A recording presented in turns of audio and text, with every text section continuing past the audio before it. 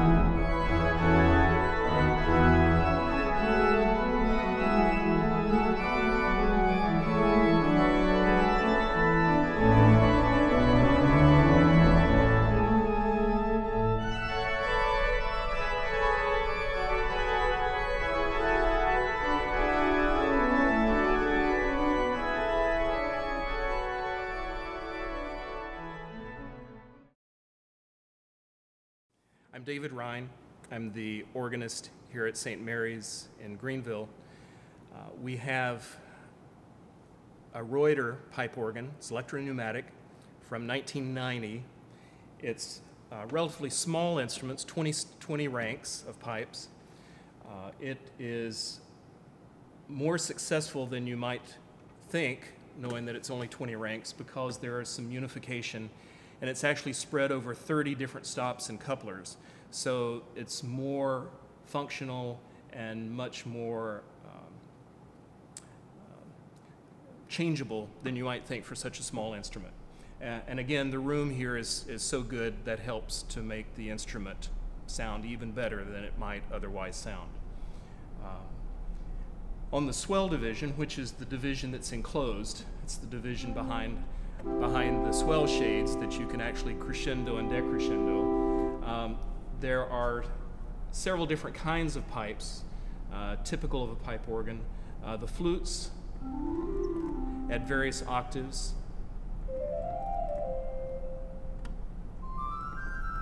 And they're quite nice in this space. There are two different ranks making up those 3 stops. There are also 2 string sounds, pipes that are designed to sound like orchestral strings when they're put together. You have violone, and then when you couple this with a celeste, which is tuned slightly out of tune, just slightly sharp, you get this shimmery sound that you would get not unlike a string section from an orchestra. Just that little bit of out of tuneness.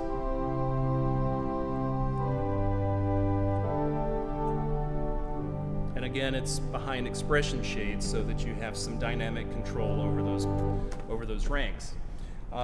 So flutes and strings, there's one principle, which is primary organ sound on the swell. And it's very nice, very warm, open sound. But it's pitched actually an octave higher so that it has quite a bit of brightness. If you add that to the flutes, it adds quite a bit of brightness to the sound. The only 2 reeds of the organ are on this division as well. There's a softer oboe-like reed, which is actually quite nice, very English in some ways.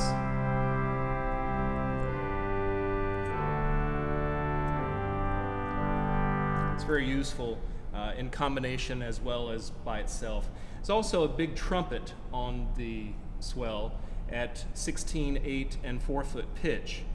It's very big, perhaps too big for the instrument, but it certainly does add a bit of fire to the instrument.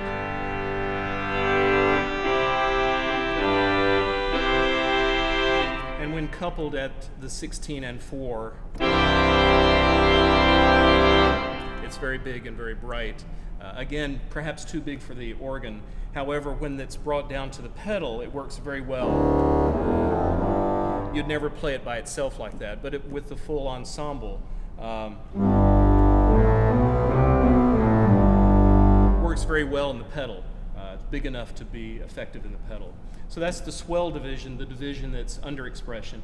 Then on the opposite side of the window is the great organ, which is all exposed, which means what you hear is what you get, and you can't change the volume. The principle on this is, again, very nice.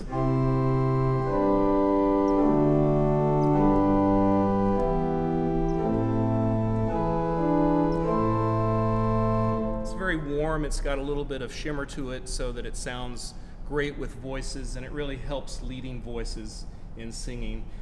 You can couple that with the 4-foot octave, which is an octave higher, the same kind of stop an octave higher.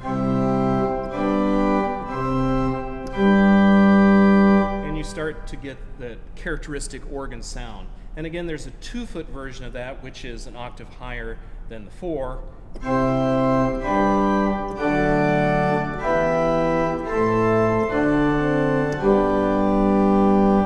Then a 4-rank mixture on top of that, which adds the sparkle that it needs to include on top of the 8, 4, and 2.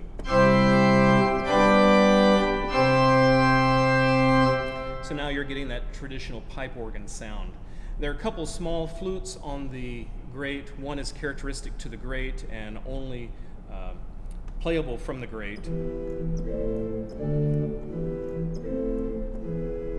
It's a little darker sounding than the swell flutes.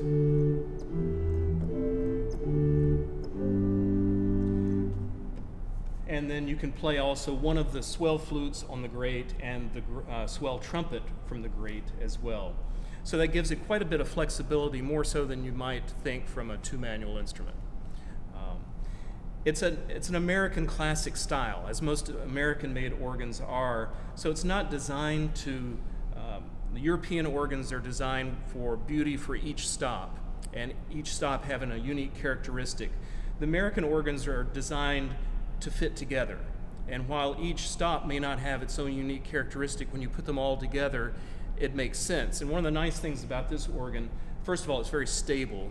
It's a nice stable instrument, doesn't go out of tune too often, although in today's heat that trumpet's a little out. But it holds together pretty well, and when you put everything together, it works.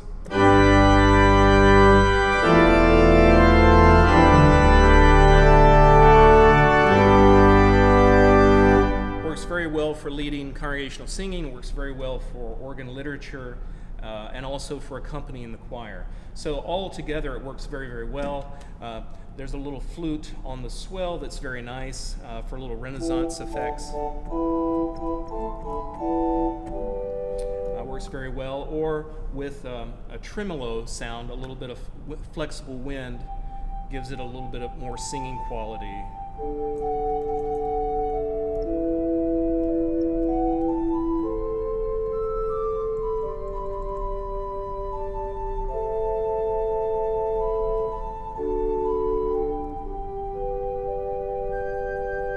It's very nice. There's some very nice stops on this organ. That pretty much takes you through the entire compass of the organ. In addition, there's the one little specialty sound, which is a Zimbelstern, which is very useful and very big. I could have used it in that piece that I played. I can't get it off now. There. It's not perfect. What else can I tell you? What else do you think would be helpful? I think that was pretty good. Yeah. That flute with the tremolo. It's a very nice sound. Yeah, I use it. Early German chorale preludes sometimes require that sound.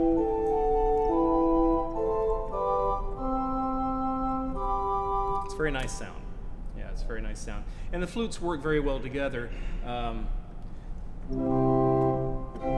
So you have a contrasting. So if I had something with an echo, this would work.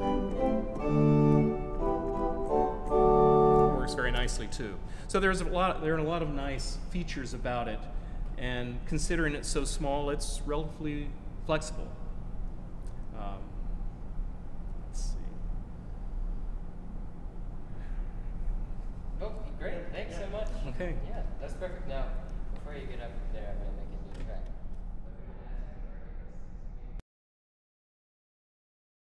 have a short piece to play. It's called Song of Joy by Jean Langlais, who was a French composer at Saint Clotilde in Paris, and wrote these pieces. The Song of Joy is one of 3 pieces that he wrote right after World War II: Song of Peace, Song of Joy, and Song of Sorrow. Langlais was a blind organist, so he developed all of his musical skills as a blind student and professional.